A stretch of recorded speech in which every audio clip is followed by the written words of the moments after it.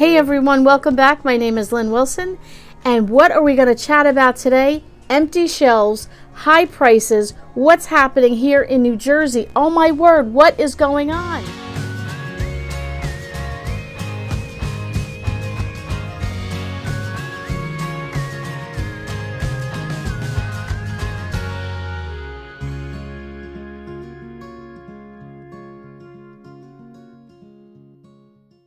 Okay, so welcome to my channel for all my new subscribers. I'm so glad you guys have joined and are excited. I'm excited too.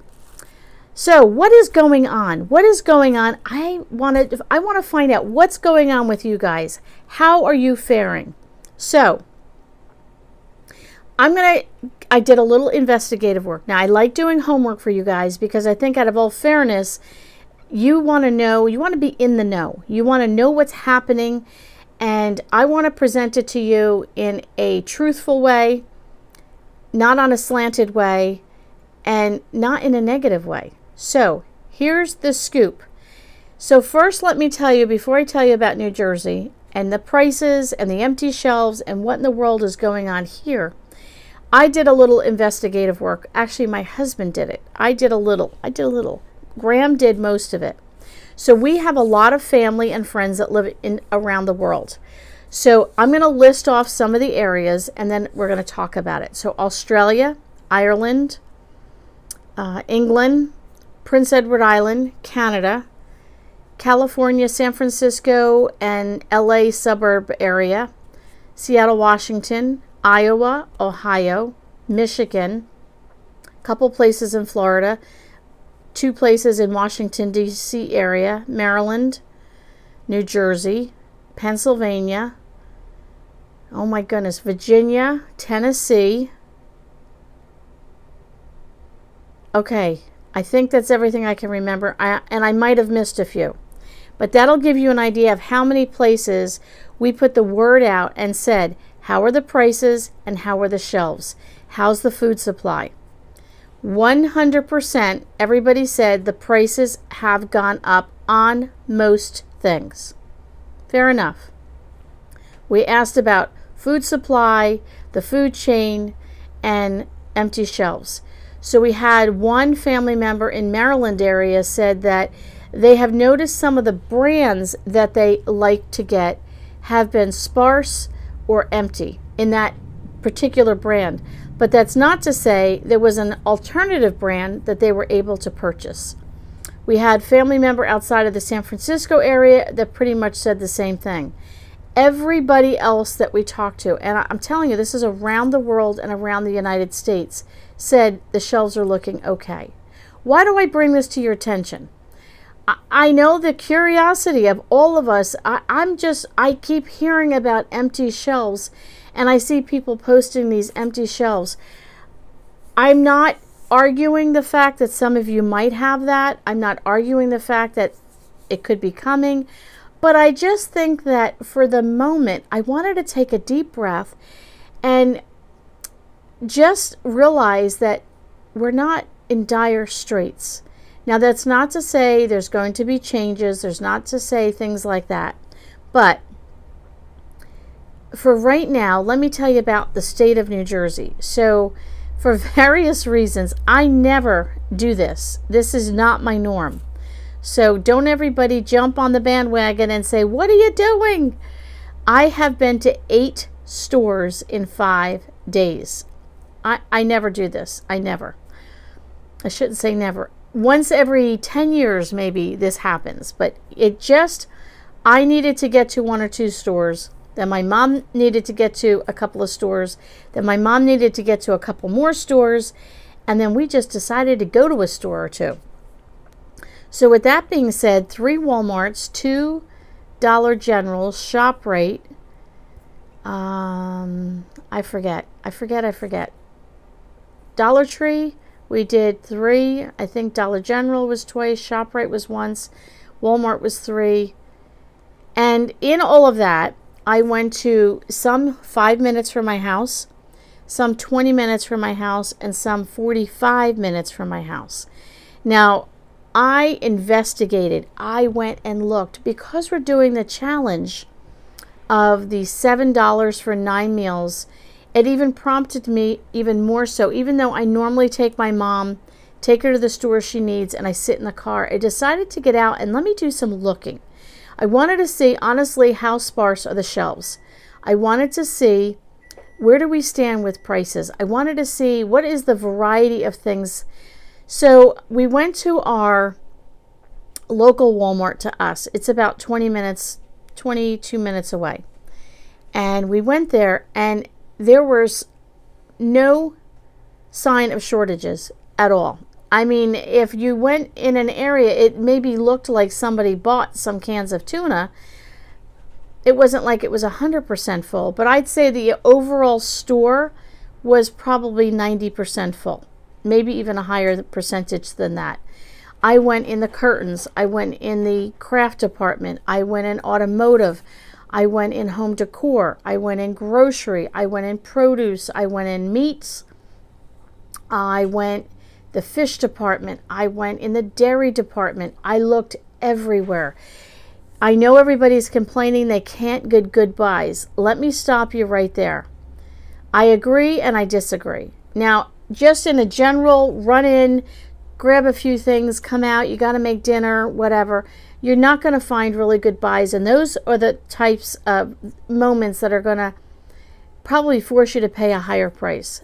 But if you can go and take your time and look around, Walmart especially had great meat markdowns. I was like, wow, these are, I mean, a package, what did I get? A package of, actually, I'll post a picture at the end of this.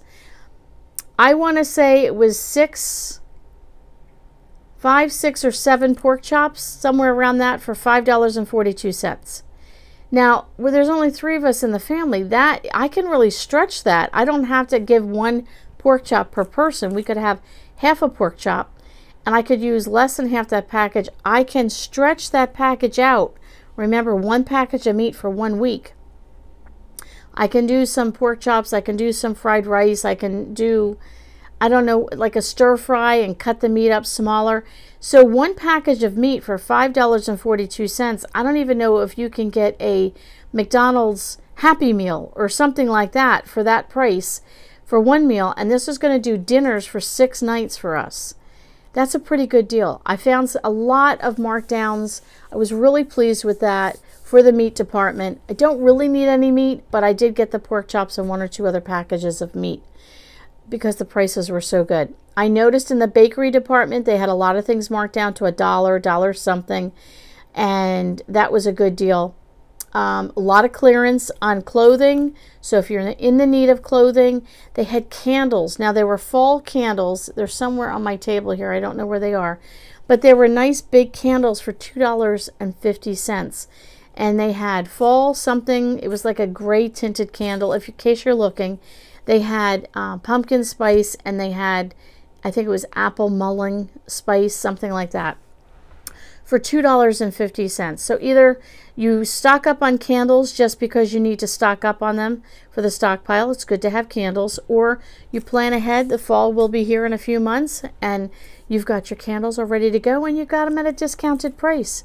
So I went to all these stores. I went to a store today, a Walmart, new to me, 45 minutes away from my house. It blew my mind. On my personal Facebook page, I put, if I don't surface in the next 3 days, you might want to come and find me. I could pitch a tent in that store for 3 days and not have shopped everything in that store. I have never been to a super center Walmart like this one. It was amazing. Amazing. There wasn't anything there I could not find. I needed shoes for my husband and son. I found them. I needed shorts for my son. I found them. I looked for markdowns. I found them. I looked in their craft department.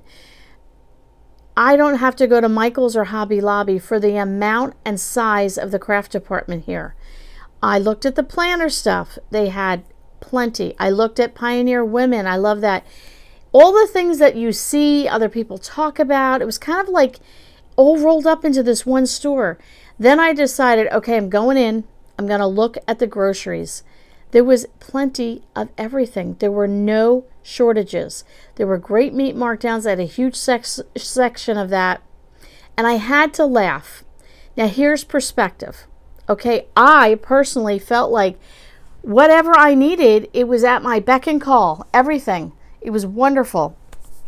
They even had a lot of things there in terms of food that I have never seen at the 2 Walmarts in my area.